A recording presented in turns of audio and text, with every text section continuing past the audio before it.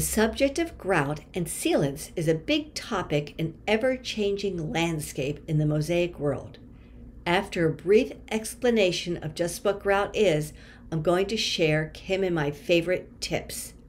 In this video, we specifically address using polymer fortified sanded grout for your mosaic art projects. We do not recommend using pre-mixed or unsanded grout. Grout is a cement-based mixture.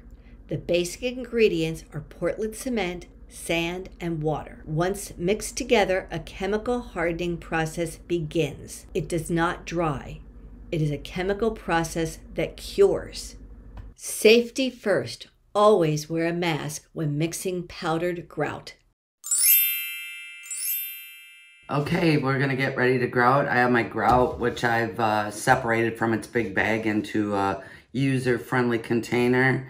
I have a bucket of water for cleaning, a spray bottle for adding to my grout while I'm mixing. I have a used water bottle, always recycle, for decanting water when I mix the grout. My grout tools, a sponge, and my mask, and of course, some kind of trowel or mixing implement.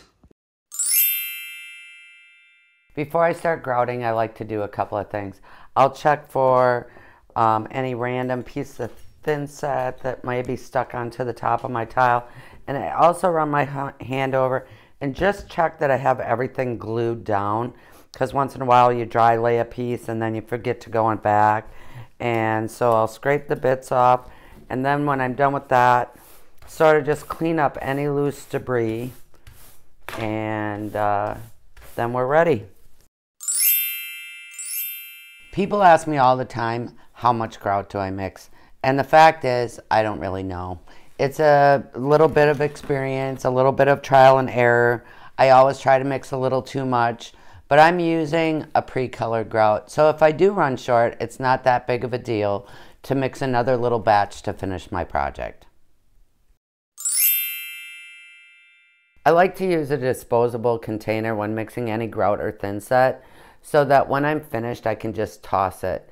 You never want to wash this container out in your sink and let the contents go in, because it continues to cure underwater and will get hard and clog your plumbing. When I mix grout, I like to start with a little water in the container first. We always use sanded grout.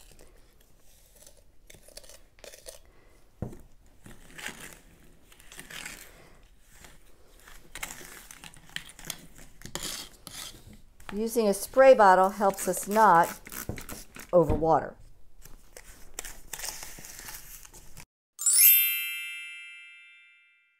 I think it's important to note that every so often, while you're working on a bigger grout project, to go back and give your grout a stir, because it keeps it from setting up and getting clumpy, and it extends your grout session.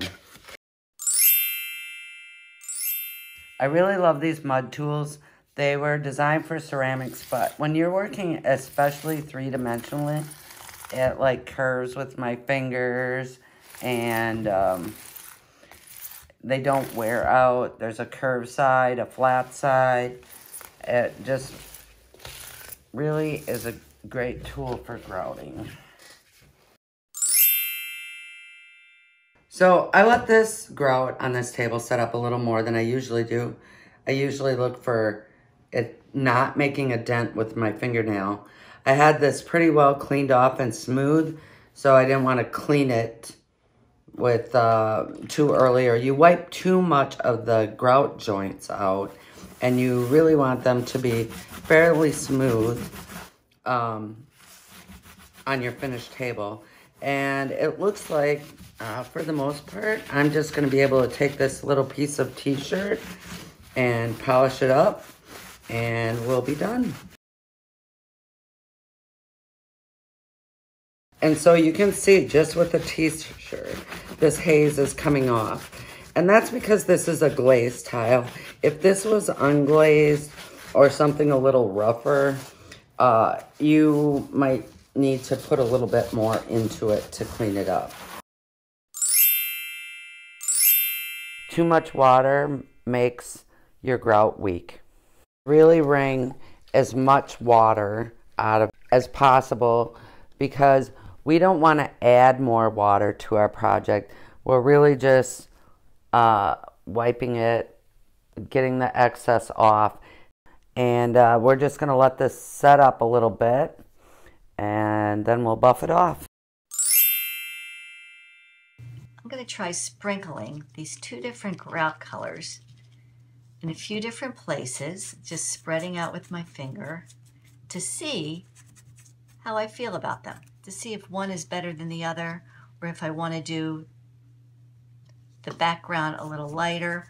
So I really think I prefer the background to be the slightly lighter, and I think I prefer Mom's face and her outfit and her hair to be a little darker.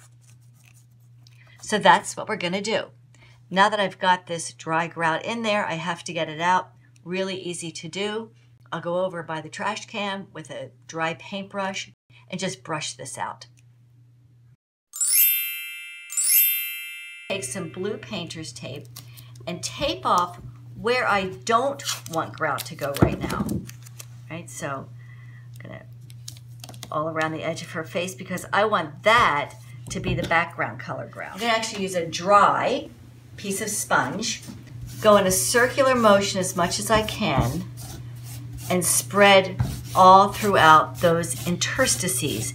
The caution with grout overall is don't be in a hurry to take it off, yet don't be too late to take it off. Taking a nice low profile to pull off the tape.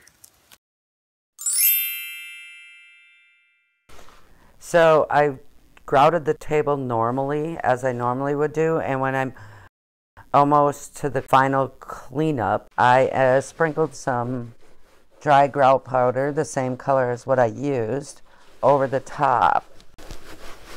And it seems what happens is that it works like kind of an abrasive to clean up your tile without really affecting the grout color and without adding additional water. A lot of people ask about sealing the grout. I'm not a big grout sealer. I feel like stains are harder to get out because they get stuck in the sealer rather than just the grout. And it's often just a lot easier to clean it. Also, you got to worry about food safety and other things depending on your situation. So there's a lot of polymers and other additives in the grout these days that I just really don't feel like it's necessary. Check with your local tile store for your grout and sealant options. They will have the best variety. In North America, many grouts have sealants and UV protectants in them. They cost a bit more, but may be worth the investment. Sealing your grout is labor intensive. You must remove any excess from the tile surface or a dull residue will occur. It may be easier to apply the sealant with a brush, painting it on the grout lines. Do this. We'll start this. We'll just hold them like this.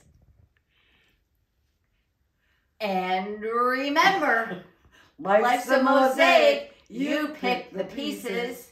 I forgot we were saying it together. Okay. Wait a minute. And happy faces. And remember, life's a mosaic. You pick the pieces.